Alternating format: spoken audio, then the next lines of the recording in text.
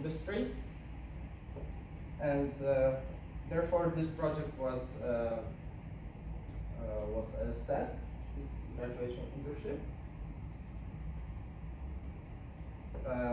And my responsibility in this project and my objective was to answer the research question of what is the most suitable new control system for the analog CNC machine.